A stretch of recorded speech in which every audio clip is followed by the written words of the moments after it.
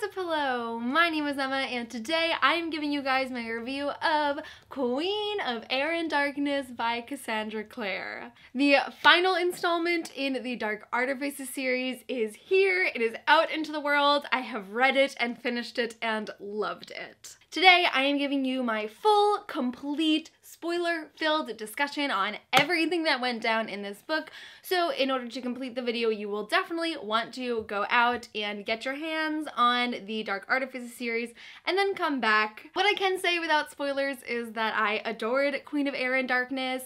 It was such a satisfying conclusion in my opinion, but it also so is not the end, because everything that happened in Queen of Air and Darkness is going to lead into the Wicked Power series, so it just doesn't even feel like it's truly over, which is awesome. So much of Queen of Air and Darkness was unexpected. I totally could not anticipate the many wildly different directions the story goes into, and it really blew my mind in that manner. I said this in my reading vlog, but I feel like Queen of Air and Darkness is more of a City of Heavenly Fire Cassie Clare conclusion compared to Clockwork Princess. This story was so exciting and complex and political. It was satisfying and heartbreaking and emotional and just everything I wanted and more. So now I'm going to head into my spoiler-filled discussion where I talk about my likes, my dislikes, the connections I made to other books, and just all of my thoughts about it. So if you have not read Queen of Air and Darkness yet, I would totally recommend catching up on this series and coming back so we can discuss it together, but bye non-spoiler people! So Queen of Air and Darkness picks up literally minutes right after Lord of Shadows ends. We have Livy and Robert Lightwood, who have recently been killed by Annabelle Blackthorn. The whole first chunk of this book is just consumed by grief and hopelessness, and it was like a very, very dark time for these shadow hunters, and I just thought everything about this plotline was explored beautifully. It was so sad when Emma is trying to find out what she can do to help, and so she's like, oh, I can wash Livy's clothes, but there's no reason to wash Livy's clothes. And just the way that each Blackthorn's individual and unique grief is explored in this book is so well done. This could honestly just be a video on the themes of grief and loss in this book, but it was just all so wonderful. One of the very first things I picked up on was we have this moment between Emma and Julian that is a theme among Parabatai in the Shadowhunter Chronicles. We have Emma call out Julian, Julian, is that you? In the Dark Artifices series, we have Jem call out Will, Will, is that you? And in the Mortal Instruments series, we have Jace call out Alec, Alec, is that you? And there's just something so genuine and loving that comes across in that question. It's just a very sweet parallel to connect all of these different generations of Parabatai. My prediction is that in the last hours, it's going to be James saying, Matthew, Matthew, is that you? But I have no clue who is going to be the main Parabatai couple in the Wicked Power, so I'm really curious to find that out. Another really cool parallel is when Julian seeks out Magnus, and Magnus is like, I need your help, I'm here on my own account, there's no one else that I can ask. And it's a different rainy night, a different blue-haired boy. I just really appreciated that moment, but we'll talk about that in a second. So we have the big funeral at the very beginning of the story. Of course, it's incredibly sad, I don't have to say this. Now, I feel like this scene didn't have the same emotional punch for me because in the Queen of Air and Darkness chapter sampler, it's the chapter after the funeral, so they're making references to it and talking about it. So for example, when Ty climbs Livy's pyre, I already knew he was going there to get the locket, and that was his main intention. So everyone else is like, oh my god, Ty climbed Livy's pyre, and I'm like,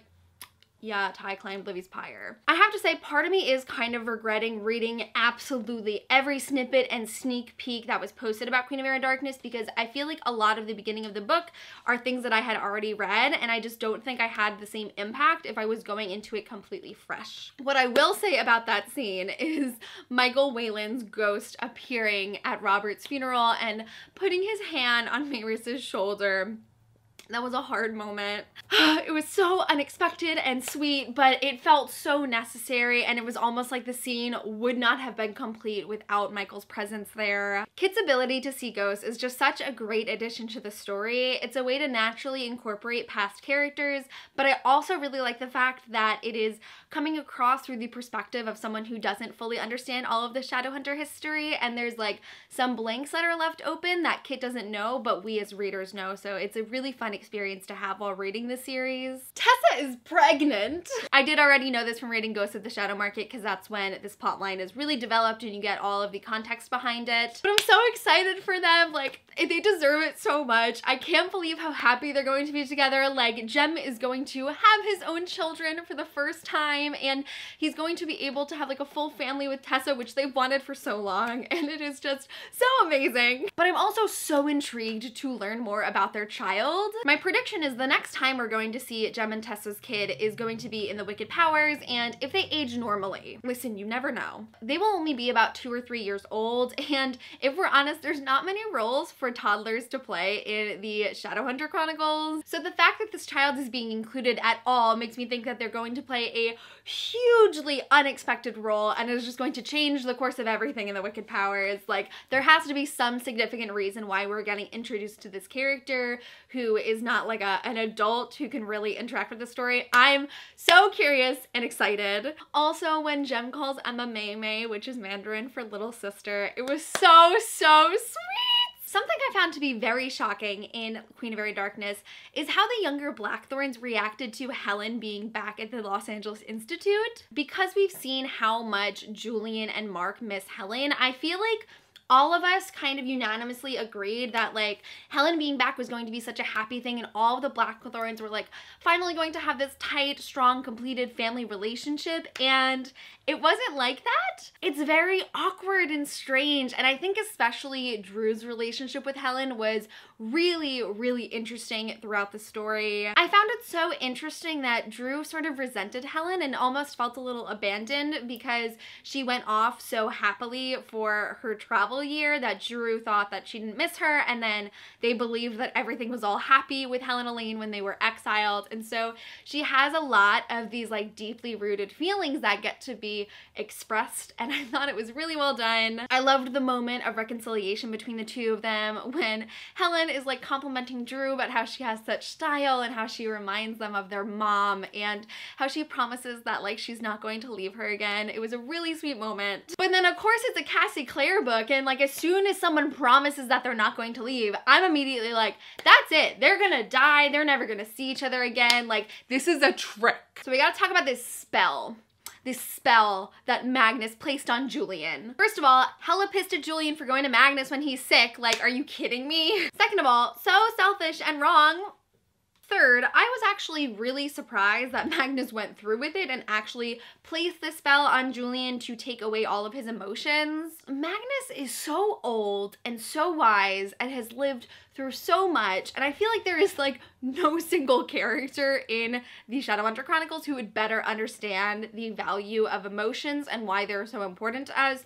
And so it almost sort of felt a little out of character for Magnus to do. Like, I don't understand fully why he agreed to it. And like, I know he regretted it later, but still, like, I'm just shocked he would do it in the first place. Also, I'm so pissed off at Julian. Like, I was supposed to spend this whole book feeling bad for him and rooting for him and empathizing with him, but he went and did this and just started treating everyone around him so terribly that I was like, dude, I just hate how he intentionally lies to Emma.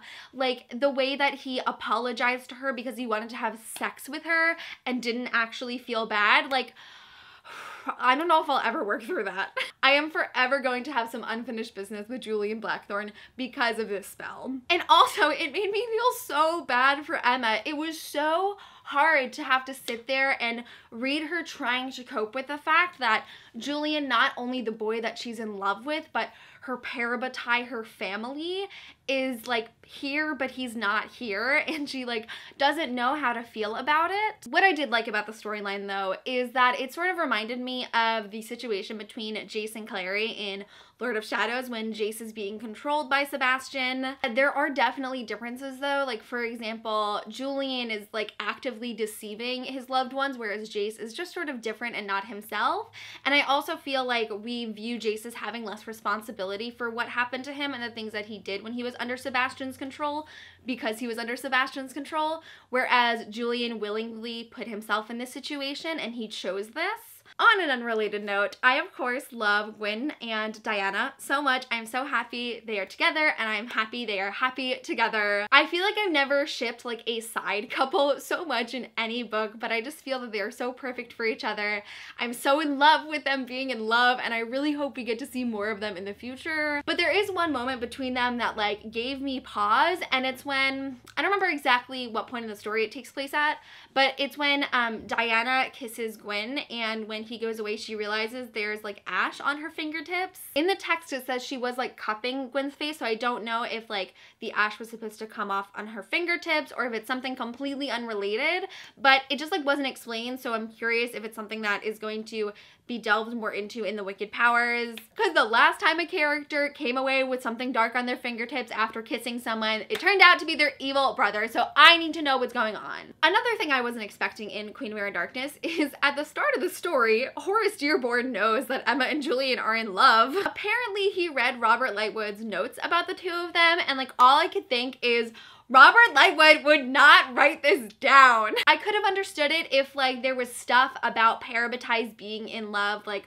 strewn across Robert Lightwood's office when Horace went in after his death and he like made connections and stuff, but I'm like, Robert Lightwood knows how serious it is to have two Parabatai fall in love, and if he was intent on helping them, obviously no one else could know, so like I just don't think he would have written it down. It was way too convenient. I love that the reason that Clary and Jace's runes work in fairy is because they have this extra angel blood in them. I just love that this information that came from City of Glass is still being expanded upon and like given new pathways many books and years down the line. I love Cassie Clare so much. Another Blackthorn perspective on Livy's death that I really enjoyed reading was Mark's. Mark talked about how when he was in the Wild Hunt and believed that his entire family was dead, he had already grieved for Livy, but then he got her back and lost her again, so his grief is totally different from any of the rest of the Blackthorns, and I just found that so interesting and thought-provoking. So in the beginning of the book, we're like still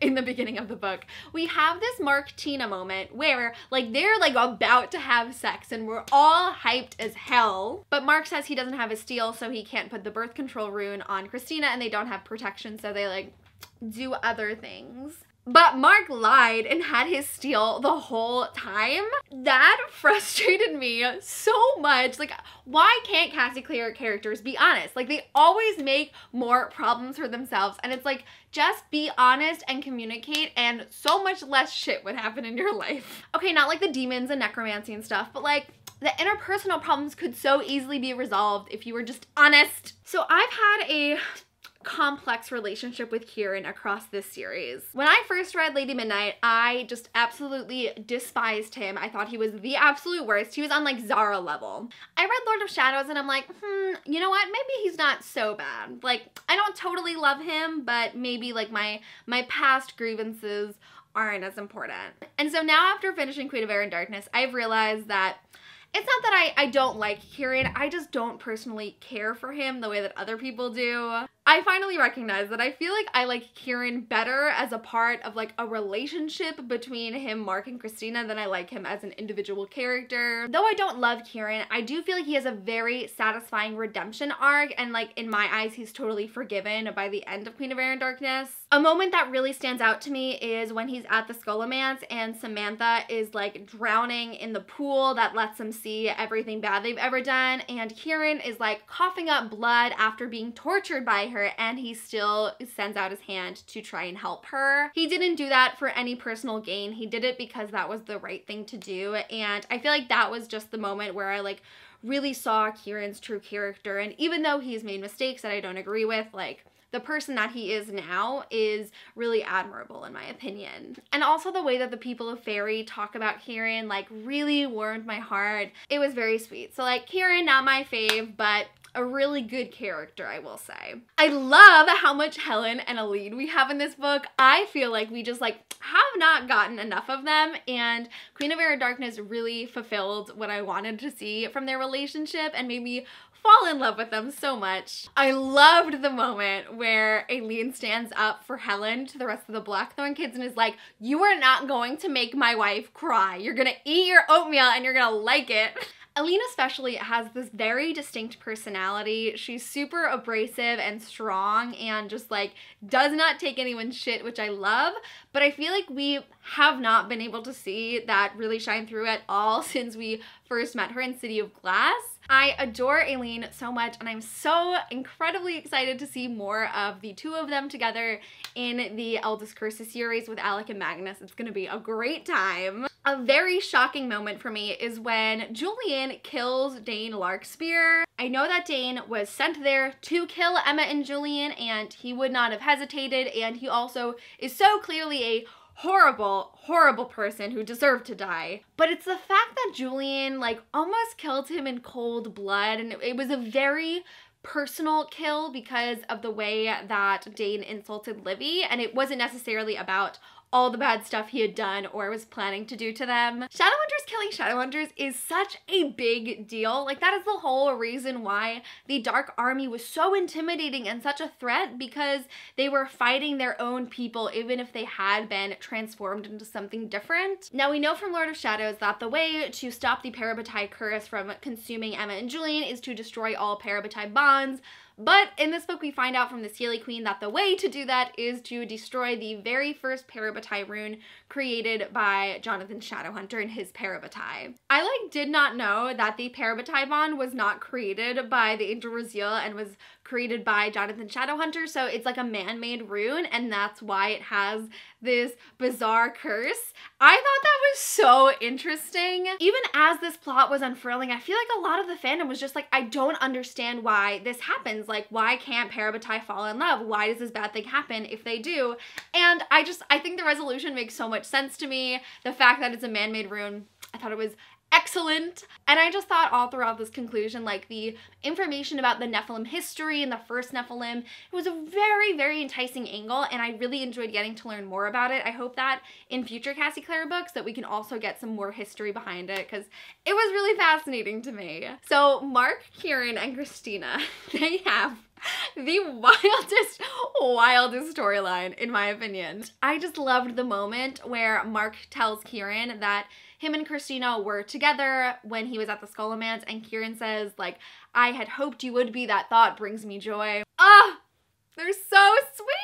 And the hot fairy threesome happened, and it was amazing. I just love the three of them together so much. They have such a fantastic dynamic and relationship. The three of them ending up together is so clearly not just like a cop-out resolution to this love triangle, but is something that has been building for so long, and it just felt so good for the three of them to just finally acknowledge their feelings and to be unapologetically in love with each other. The one thing I will say though is their bond together is just so strong, and every moment they have together is just so incredibly intimate that like I feel like I shouldn't be watching. I feel like it's a private moment and like I shouldn't be reading this. Near the end of Clockwork Princess and like the succeeding stories about Will, Jem, and Tessa too, like there is just some like otherworldly love going on that I don't understand, and I feel like it's wrong for me to watch. So we get a little bit more development on the story of Jaime and Drew, as Jaime has found out that Drew is 13 and not 16 and is rightfully taken aback when he finds out. Listen, I don't know what's going on between Jaime and Drew. They have this dynamic where it's like a really cute friendship of like an older person and a younger person, and they have like something very innocent going on, but there is also like this weird like flirtatious attraction kind of thing that's going on. Like Drew obviously has been crushing on Jaime a little bit, but he also I feel like has some like unfinished feelings for her. I just can't figure out if Cassie has been setting it up for Jaime to be an actual love interest of Drew and for them to be together, or if they're just supposed to have this innocent friendship. See, I like them together as friends, but I also am intrigued by the idea of exploring romantic feelings for each other, but also their age gap does make me a little hesitant. Like, I know everything would be legal and fine in the Wicked Powers when Drew is 17 and Jaime is 20, but the fact that they had this like secret relationship, secret friendship when Drew was 13 and Jaime was 16. And them reverting to that when Drew is older just like kind of sets me off a bit. I love this really sweet quote from Kit about Ty where he says, "It was one of the greatest things about Ty. He made you consider the threads of subconscious logic that wove beneath the surface of ordinary conversations." The way Kit feels about Ty is just so adorable. He notices the most simple things about this boy and takes appreciation in every ounce of it, and I just love them together so much. Something else I find really interesting about their relationship is in Lord of Shadows, Ty is really the one that's pursuing a friendship with Kit. You know, Kit really wants his space. He doesn't want anything to have to do with the Shadowhunter world. He's going through a lot, but it's Ty's persistence that really opens him up to this part of himself, and that's really where the relationship starts. Whereas in Queen of Air and Darkness, I feel like Kit is really the one that's chasing Ty a little bit more because Ty is so preoccupied with bringing back Livy that I feel like he doesn't pay a ton of attention to Kit as much as he did in Lord of Shadows. So I think it's really interesting to see Kit as being the one who's like, I want a friendship with this person, I want to grow closer with them, and that really sets up for why the ending of them is so devastating. I feel like one of the most terrible, terrible moments of Queen of Air and Darkness is when Horace Dearborn is given his whole "make Shadowhunters strong again" speech, and he brings out the corpse of Dane Larkspur to show to everyone of what happened to him when he was in Fairy. And like the worst part of it is that is how Dane's family finds out that he's dead, by seeing his corpse in front of everyone with no preparation whatsoever. What Horace did was just such a heinous, morally obsolete act without inciting violence against anyone specifically in that moment, that like I was really taken aback. You know, I spent a large chunk of this book just like laughing at Horace. I think he's just so ridiculous in the manner that he goes about things that it's almost unrealistic that he's like this bad. But in that moment I had to just like pause and I was like, oh, no, he's like terrible too. He's not just like ridiculously bad, he's actually bad. I love Ash so much. I don't know what his whole deal is with this like unwavering loyalty power he has, but it has transcended the page because I want to protect him with my life. I'm so obsessed with Ash, like it's a little concerning. I was so happy when we found out and were confirmed that he is the child of Sebastian Morgenstern and the Seelie Queen. If anyone watched my reading vlog and noted the moment where I screamed twice on one page, it was when we found out that Ash was the child of Sebastian, the Seelie Queen.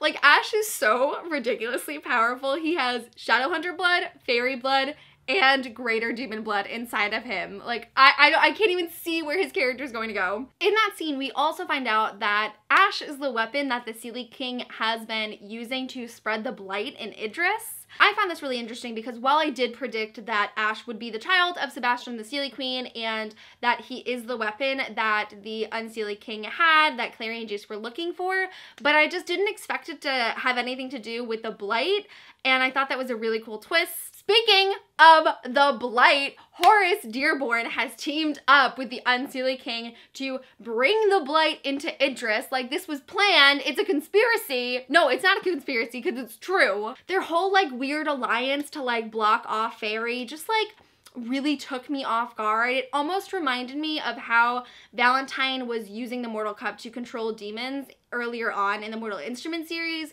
but again, it's way more severe than that because like this was like a conscious political decision that these two rulers made. A great moment of comic relief is when the cohort forces all institutes to start registering their local downworlders, and Helen and Eileen retaliate by giving them fake names. I really enjoyed that moment. We find out that the first heir is not only the child of the Unseelie King, but also of the Unseelie Queen, and this child was created to have power over both courts. We find out the king actually tried to kill Oraline because he didn't want a daughter and made up this whole rumor about her being kidnapped. And we also find out that when Oraline escaped, she grew up to marry someone off of Tobias Harrendel's line, and many, many descendants later, we have Kit's mother named Rosemary, aka Kit is a descendant of the first heir and has claim to both the Seelie and Unseelie court. I love this subplot so much. I thought it was so fascinating how it was wound between the history that we already know. I think it's so interesting that Kit has these like wild magical powers that we don't fully understand yet, and I'm really excited to see how things are explored in the Wicked Powers with him and his heritage. Also, shout out to Diana for literally cutting off Horace Dearborn's arm and jumping out the fucking window. That was amazing. Something I really appreciated in Queen of Air and Darkness is the fight scenes. I thought that the fight scene at the Silly Court and at the very end were some of the greatest fight scenes I've ever seen from Cassie Clare. I love a battle that is super well choreographed. Like, the momentum of the scene is captured so visually and it's easy to see. I like having like little snippets of what's happening between each person who's battling each other, and because like so much is revealed in those scenes too, it's not just fighting. So I just thought all the fight scenes, especially those two, were really, really good. Now we have to talk about Thule. So we have Thule, which is this alternate dimension where Sebastian never died, Jace and him won the battle at the Buren, and the world has proceeded as such. I will say, the alternative dimension thing is always a little cheesy. It is like so hard to break out of just the overall campiness of this plotline whenever it appears, and Queen of Air and Darkness was no exception. I feel like Thule relied a little bit too heavily on nostalgia because personally, like y'all know, I'm a huge fan of the Mortal Instruments series. I was obviously really hyped for this, but I of course was more interested in the moments that had to do with like the past characters and what's become of them, as opposed to like having this actual storyline of Emma and Julian being with Livy again. So yeah, it wasn't a direction I was expecting at all.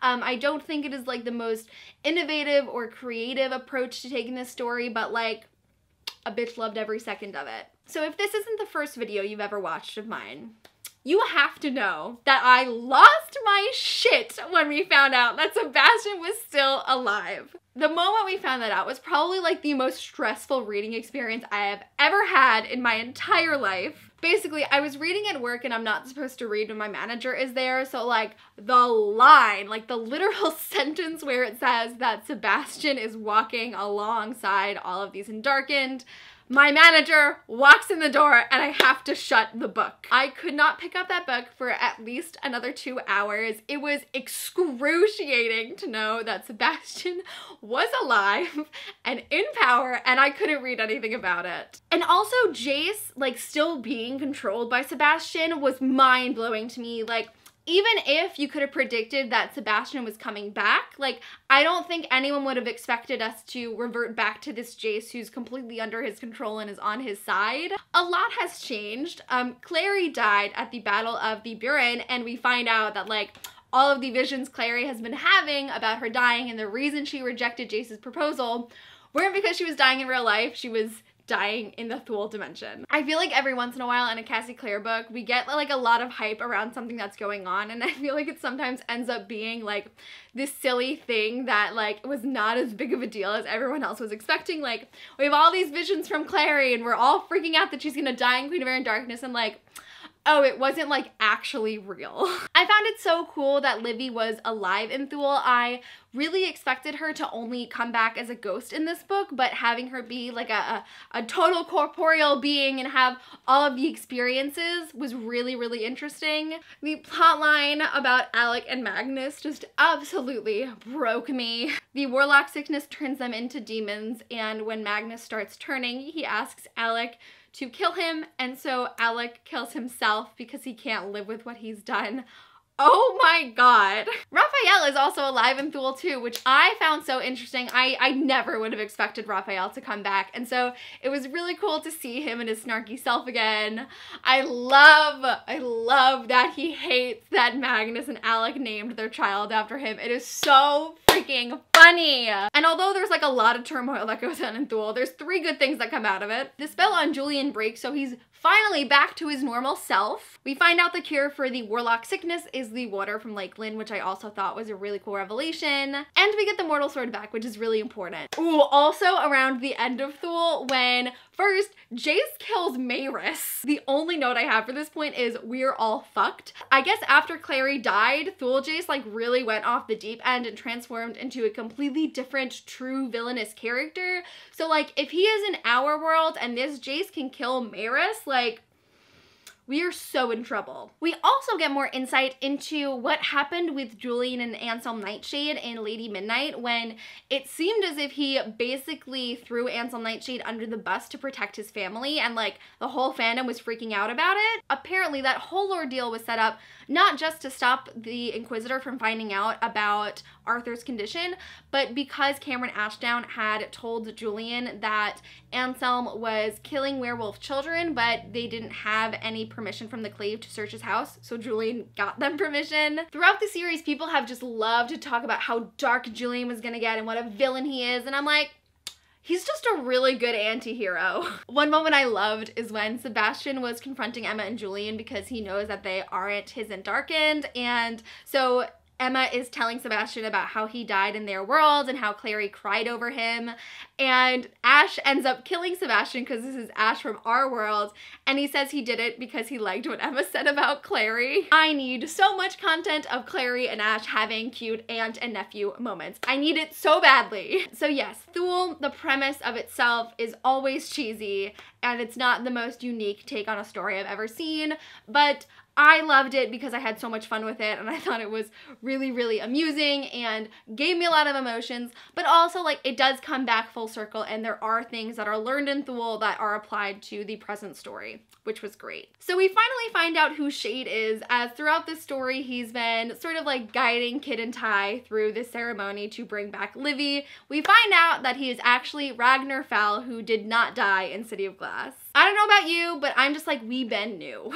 That said, I am extremely intrigued to find out, like, how? How was Ragnar still alive? Did he fake his own death? Was it intentional? What has he been doing for the last 5 years? And like, did anyone know, or was he just like chilling by himself?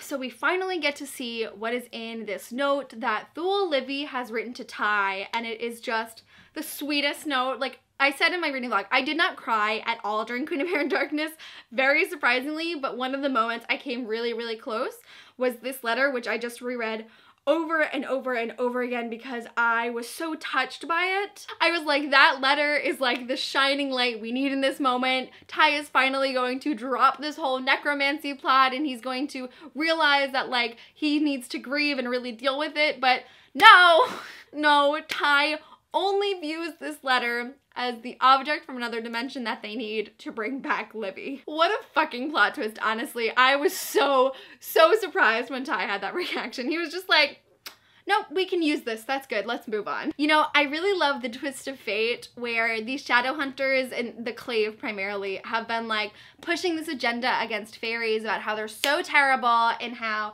they all deserve to be punished for what happened in the Dark War. But in Queen of Air and Darkness, the head of the Clave is creating way more destruction for shadow hunters by destroying their holy land and getting the warlock sick, and the fairies are the ones to get the water from Lakeland and stop it all. You know, I really hope the Wicked Powers is like finally the Shadowhunter series where downworlders are respected and viewed as equal members of society, because I'm just getting really tired of all of these racist Shadowhunters controlling the narrative for hundreds and hundreds of years. And that's why I'm a liberal. I really loved this moment of development for Emma, Julian, and Mark's relationship, because Mark is talking about how when he was in the Wild Hunt, even though he was gone for like 5 years in their time, he still is the same age when he came back, and he feels like being the same age of them has allowed them to be more friends as opposed to him acting as an older brother for them. I thought that was so sweet. Like, Mark just took this horrible experience, these years and years of torture and misery that he felt,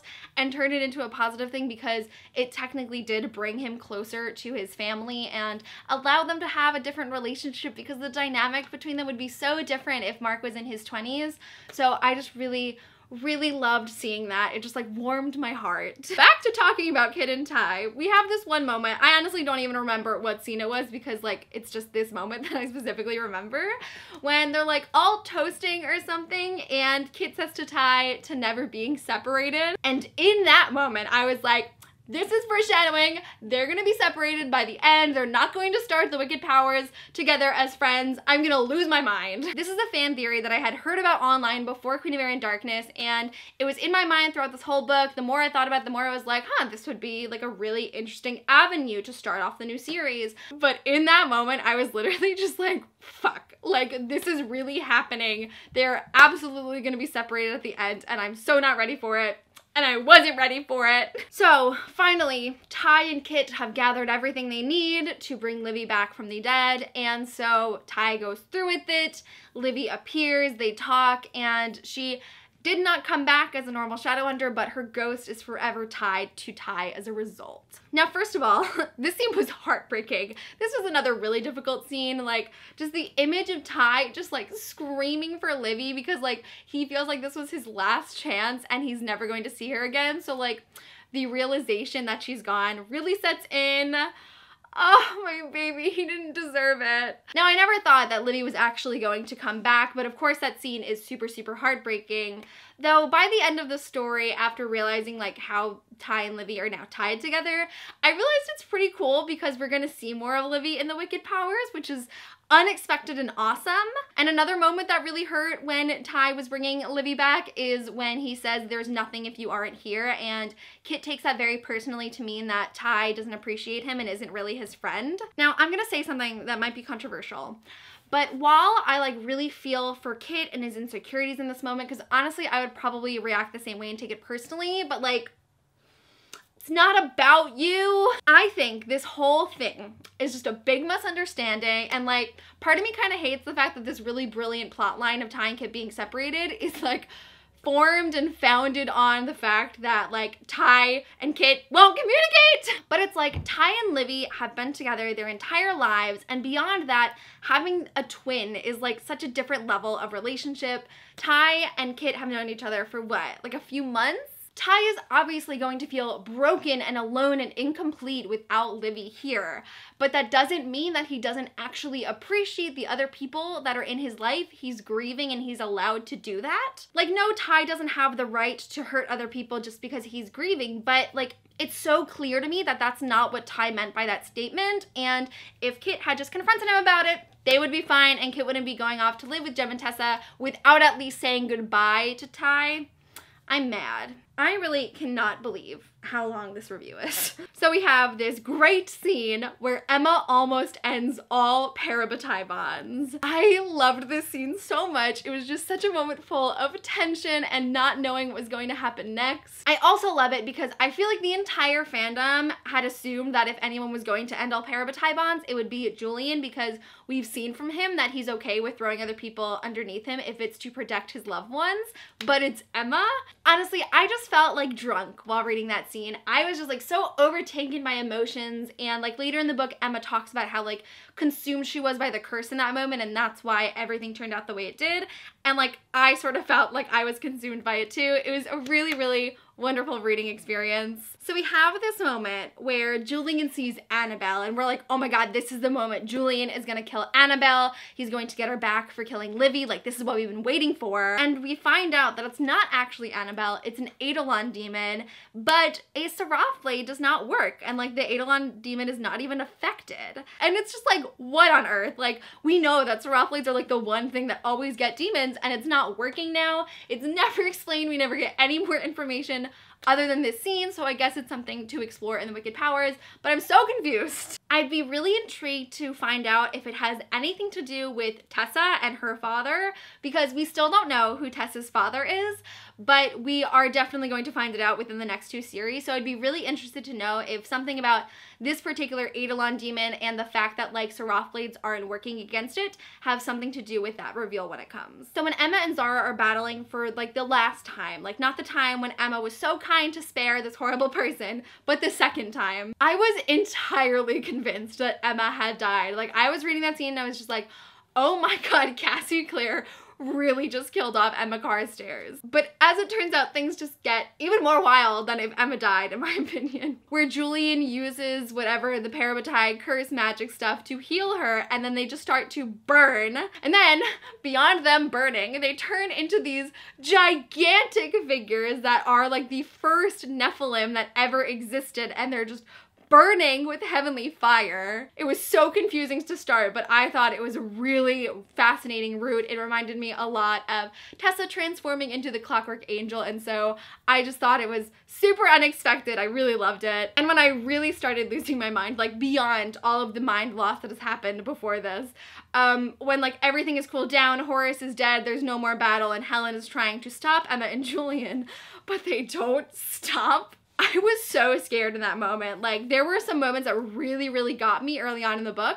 but from the point where Emma is stabbed by Zara and I think she's dead to like that moment, I'm like, oh my god. I was genuinely scared at that moment. Like, I had no idea what was gonna happen because they were clearly not Emma and Julian anymore, and it was a wild time.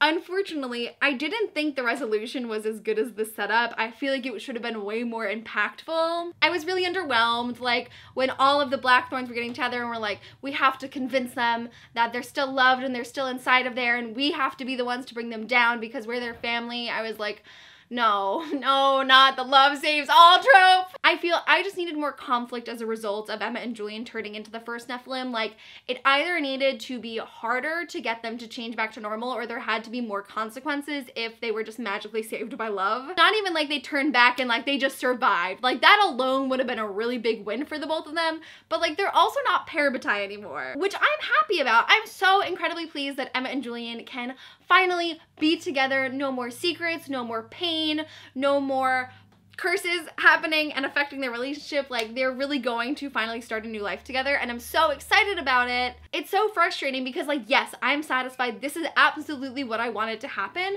but the masochistic part of me really wants to know what would have happened if like they would have died or if they would have stayed parabatai and how things would have ended. I feel like I would just really love like an alternate ending to Queen of Air and Darkness, not to necessarily replace this one, but I really want to know how things would have turned out otherwise. So Kieran becomes the king of the Unseelie Court because he killed his father. I saw that coming for a while during this book, but the moment that really changed things for me were when we found out that Kieran as a fairy king can't have mortal consorts, and also he's not able to spend long times in the mortal world without being weakened. So like, there was no possible way for the three of them to be together. I was like, no, you can't create this extremely powerful bond between three people and then separate them. I was not having it. So naturally, I'm elated at this romantic sex cottage they have where they can all be together and there's no consequences from anyone. Even though Mark, Christina, and Kieran are all in different places at the end of Queen of Air and Darkness, they have a space where they can be together, and I think that is so beautiful and I'm so excited. Kieran, Mark, and Christina was not my favorite love triangle, and none of them individually were my favorite couples out of the series, but the three of them together has like risen to the top of some of my biggest OTPs. I adore them together. So after all the chaos, Jem and Tessa invite Kit to come live with them as he's a Herondale and Tessa was once a Herondale. And honestly, if he had said goodbye to Ty and the Blackthorns, I probably would have been okay with it. Like, I love the thought of Kit growing up in a household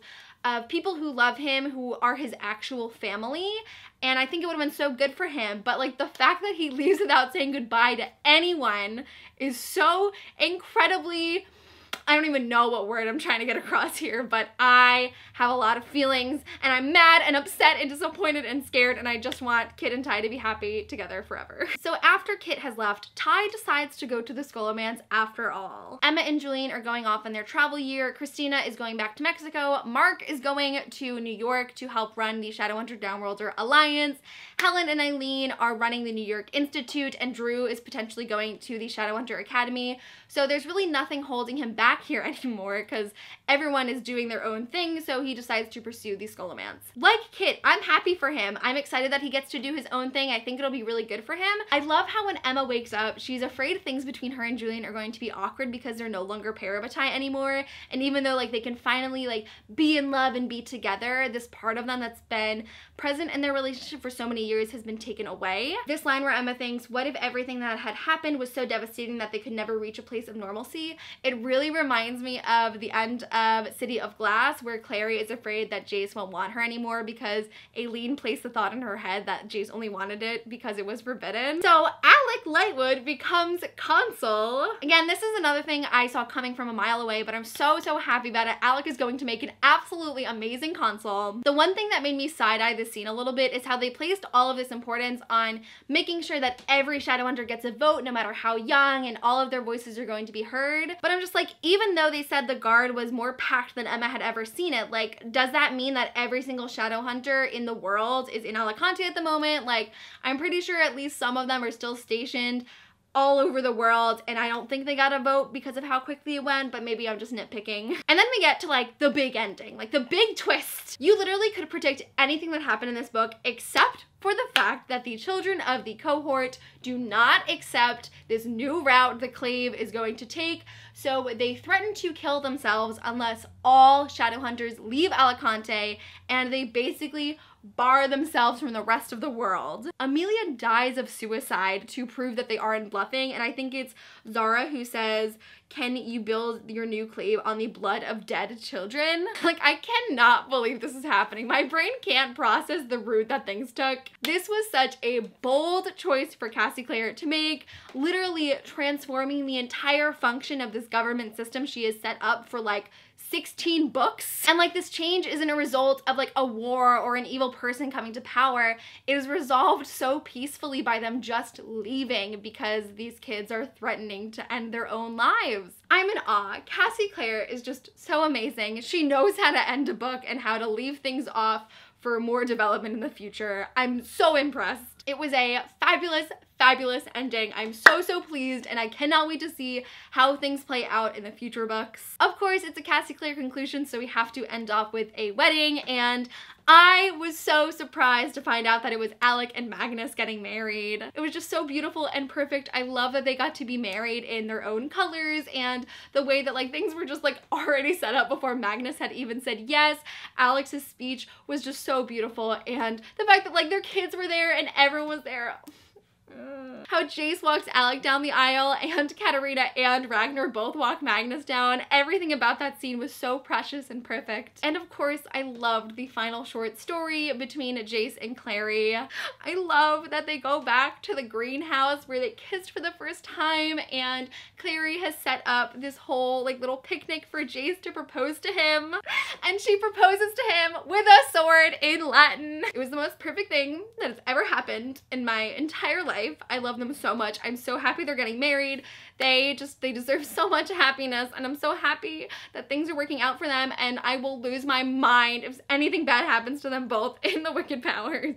It was a wonderful last story. The final thing we have to talk about is this epilogue, this short ass epilogue. This epilogue is like 5 pages long. It's so short, but it shifts the course of the story for these Shadowhunters even further beyond what has already happened with the cohort and Alicante and whatnot. It starts off from the perspective of the Seelie Queen, and then all of a sudden, Jace walks in, and we're like, what on earth is Jace doing with the Seelie Queen? And like a few lines before it was revealed, I caught on to what was happening and realized that it was Thule. Jace escaped from Thule and not our Jace. He is alive, he survived, and he's here in our world, and he is bringing Ash to exchange the Seelie Queen for Clary. Now listen, I cannot be more excited for the last hours. I'm so hyped for this series. I love these characters all so much already, but like, I don't know how to survive these next few years without the Wicked Powers, because I need to know what happens with Thule Jace. There's nothing else to say. Like, I can't even find the words to express like how much stuff is gonna go down once we get into the Wicked Powers with everything that has happened with the cohort and now Thule Jace. Shit's gonna get wild. I'm hyped. That concludes my review of Queen of Air and Darkness by Cassandra Clare. I had an amazing time reading this amazing final installment, and I had a great time discussing and just gushing about everything with you guys. So please let me know your thoughts on Queen of Air and Darkness in the comments below. I can't wait to chat about it with you. But that's it for this video. Thank you guys so much for watching, and I will see you soon for a new one. Bye!